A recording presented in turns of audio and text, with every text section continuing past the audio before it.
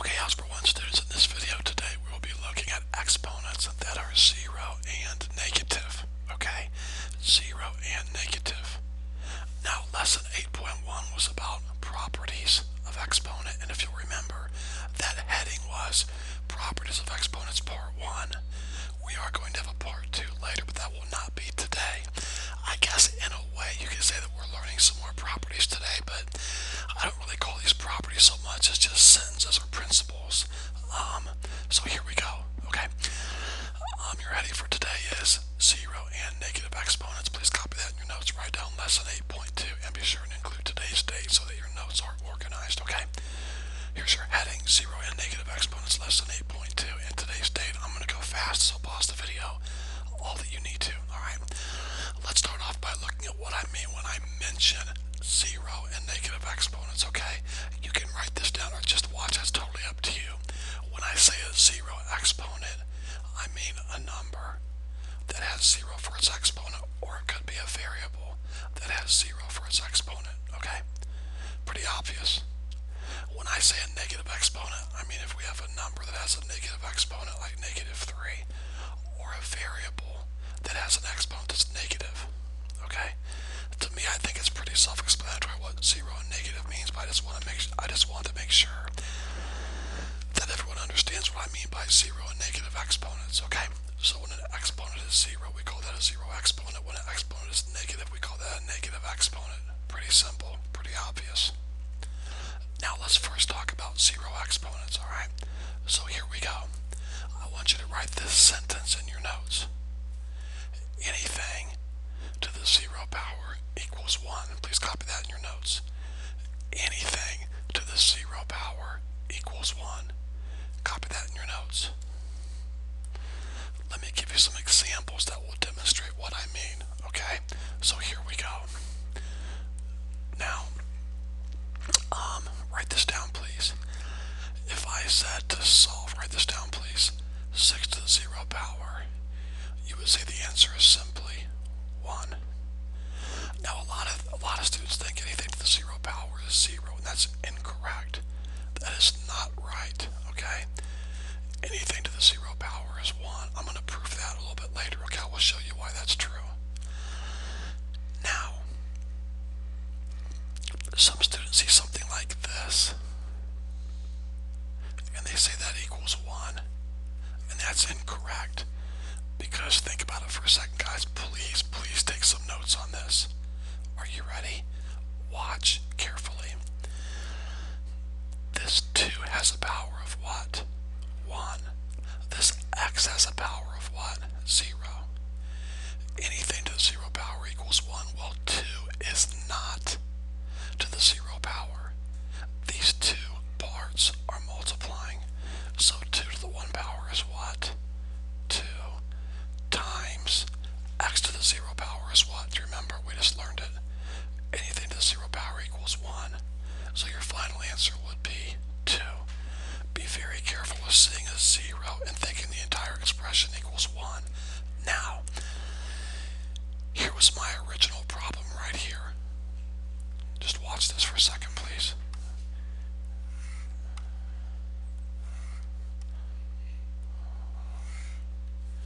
Here was my original problem right here. Everybody see it? Right here.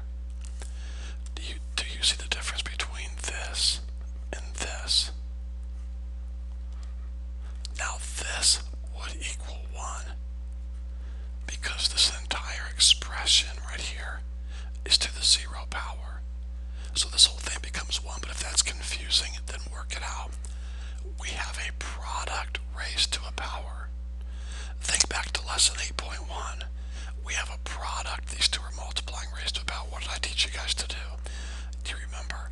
We take the exponent, we multiply it through. So 0 times 1 is 0. 0 times 1 is 0. 2 to the 0 power is 1. X to the 0 power is 1. They're multiplying, thus you get 1. But I just want to make sure that everyone sees the difference between this problem here and this problem here. Here, the base of the 0 is just x. Here, the base of the 0 is this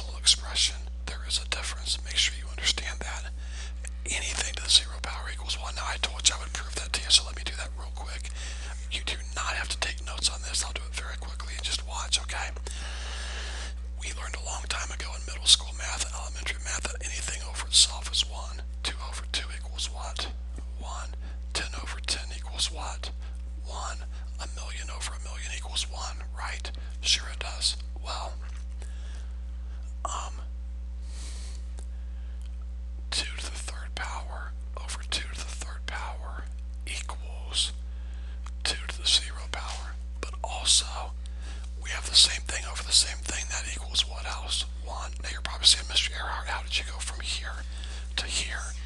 You're going to learn that in lesson 8.3.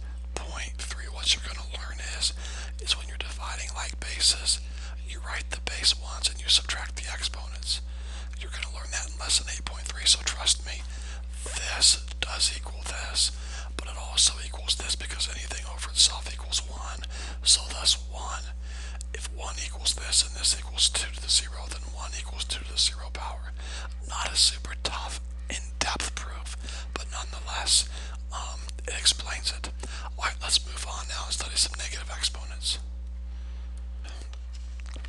These will be a little more difficult, so please pay close attention and watch and learn, okay? I want you to write this sentence in your notes. So far, you've written 2 sentences. So far you've written 1. Anything to the 0 power equals 1. Now you're going to write a second sentence. A little longer. It's a little confusing. Write it down, then we'll talk about it. The sign, that means positive or negative. The sign of an exponent changes when the base and its exponent are moved to the top or bottom of a fraction. The sign of an exponent changes when the base and its exponent are moved to the top of a fraction or the bottom of a fraction. I'm going to explain that right now. Again, if I'm going too fast, just pause the video. Please watch this carefully. Alright. Let's see. I'm kind of making these up as I go. Okay. Please write in your notes 6 over 3 to the negative 2 power. Okay, would you please copy that in your notes? Got it? Copy that down. Now, look in your notes the sentence you just wrote. When you move the exponent and its base to the top or to the bottom, the sign changed. Now, if I asked you to simplify this, here's what you would do. Please take some really, really good notes. Does it not make sense that you do not want negative exponents? That makes sense to me. Who wants negative exponents? They're going to be a pain. So, here's the exponent. Here's the base. We're going to move them up top. Okay, so here we go. Move them up top. And when you do, the 2 becomes positive. That's a mathematical rule. So I guess you could technically call it a property if you wanted to. Now, listen, listen, listen. Every time I teach this, the students change the sign of the base. I don't know why they do that. I tell them not to. I've never told them to do that, and then when they do it, I tell them not to. But some still don't listen. You do not change the sign of the base, just the exponent, okay? Now, is there anything left in the bottom here? No, so what do we put? 1. What else is up top? A 6. And they're multiplying. You need to know that they're not adding. They're not subtracting. They're not dividing. They're multiplying. So my answer would be 6 times what? 9, right? Because 3 times 3 is 9. So your final answer is 54 over 1, or just 54. Do you get it? Now let's try another one. Please copy this in your notes. Now let's add a whole nother situation to it. Let's say I have 6 over 2 times 3 to the negative 2. Now here's where students sometimes get confused. They want to get rid of this negative exponent, so they take this entire thing and move the entire thing up top. That's not what I said to do. Look at the sentence I gave you. When the base and its exponent are moved. So, here's the exponent I'm trying to change. Here's the base. This 2 does not have a negative exponent. The base of the 2 is.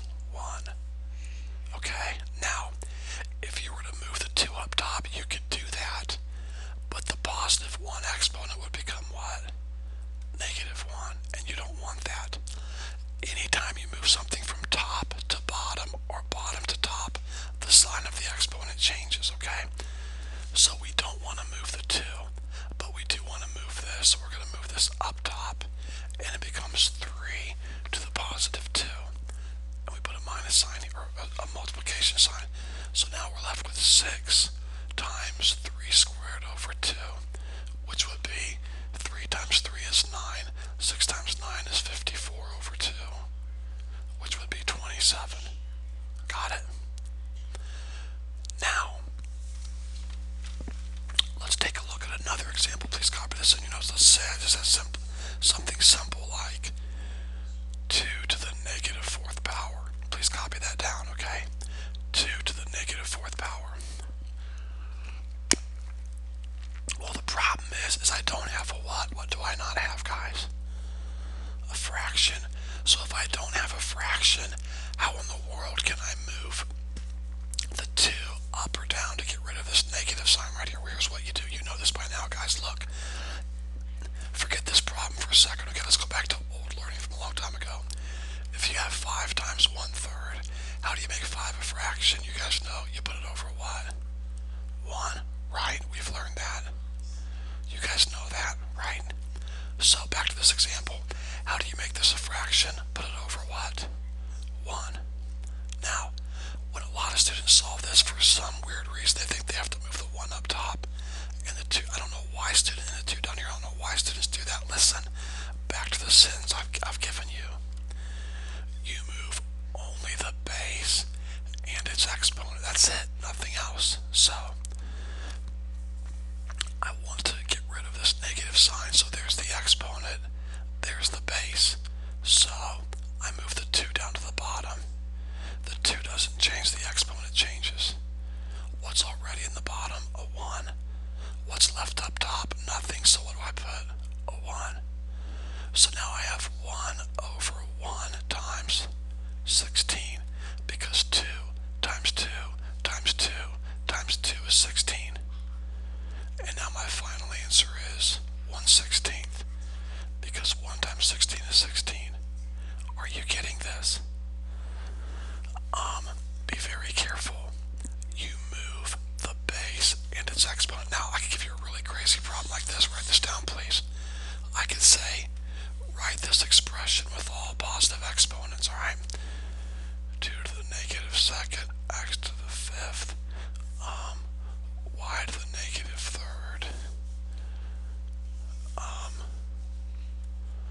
z to the negative 1 over x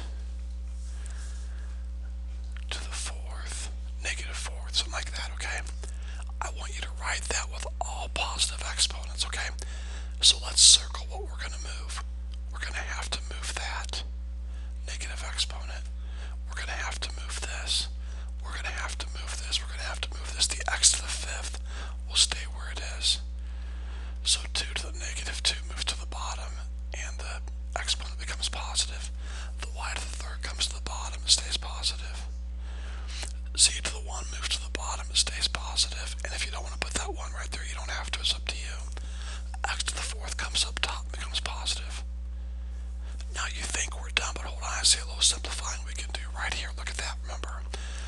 When you're multiplying like bases, you write the base once, and you add the exponent. So x to the 5th times x to the 4th is x to the 9th, all over 4y cubed c. There we go, look at that. We got rid of all of our negative exponents. Pretty cool, okay? Now, there was something else I wanted to say to you guys. I'm forgetting what it was. Okay, I had to pause the video and think for a second. I remember what it is now, okay? I want to be very, very, very clear about something. Do you see the difference between this problem here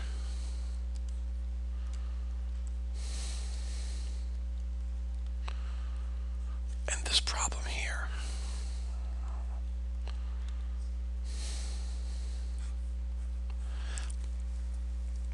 We have a positive sign here and here a multiplication sign. You can not move this 5 to the bottom and make it a positive 2. You cannot do that because you don't have a product here. Okay? You have to have either one part in the bottom like this or a multiplication problem. You cannot have a plus or a minus sign like this anywhere. It has to be a product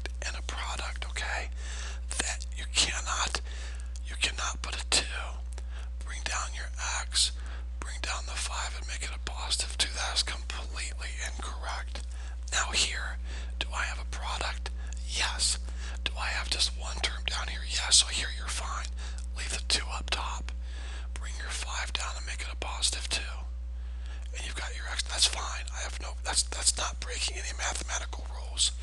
But you cannot do that when you have a positive or a negative sign, okay? Can't do it. Alright. Now, let's take what we've learned now and apply this to some really good, challenging problems to kind of put all this stuff together, okay? So here we go. Let me find some good problems here for you guys. Okay, here we go. Let's start off with this right here. Let's evaluate this. Please write this down. 5 to the negative third increased to the second power. So now we're tying in what we learned in lesson 8.1 and 8.2 together. Okay, let's solve this. First of all, we have a power raised to a power. Okay, a power raised to a power. So we multiply these. So now we have 5 to the negative sixth. Got it? Okay, we still can't solve it. Let's take it further. We want to get rid of this negative exponent. Some of you might have wanted to get rid of this negative exponent first. You can do it that way, but it's a lot messier and it's definitely a lot harder, okay? I would first simplify down to one exponent and then get rid of this exponent. Now, but you can do it that way, just more difficult. Okay, so I want to get rid of this negative exponent. The problem is I don't have a fraction, so I'm going to make it a fraction. Got it? Now I'm going to pick up this exponent in its base and move it down to the bottom, okay? So now I have 5 to the positive 6 power. There's already a 1 down here. Nothing left up top, so put a 1. Alright, so my final answer is 1 times, let's see, 5 times 5 is 25, 5 times 5 is 25, 5 times 5 is 25. Let me grab my calculator. I thought I had it here somewhere, maybe not.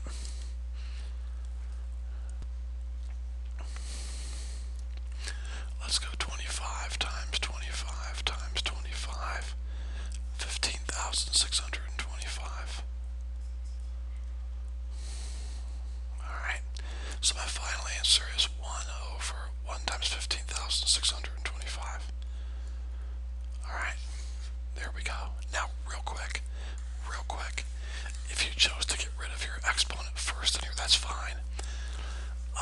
5 to the negative third. Put it over 1. Bring your 5 down. You're left with this, which would be 1 over 125. So 5 to the negative third equals 1 over 125 squared. So now you have 1 over 125 times 1 over 125. Let's guess what that gives you. Yeah, you guessed it.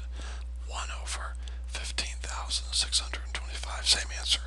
But I would not do it that way. It's a lot messier. You've got a lot of, you get your parentheses here. I wouldn't do that if I were you. Okay, let's try another one. We're not going to do many more. Just a couple more. We'll be finished here. Let's try this one here.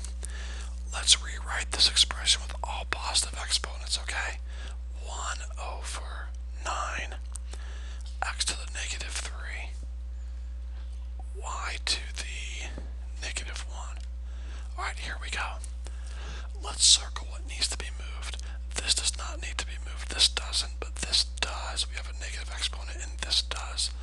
So I've got a 1 up top. Then I bring up my x cubed and my y to the positive 1. You don't have to put that if you don't want to. All over 9. And we're finished. You also don't have to put that 1 right there if you don't want to. It's totally up to you. Alright. And students, that's it. Pretty simple. Alright.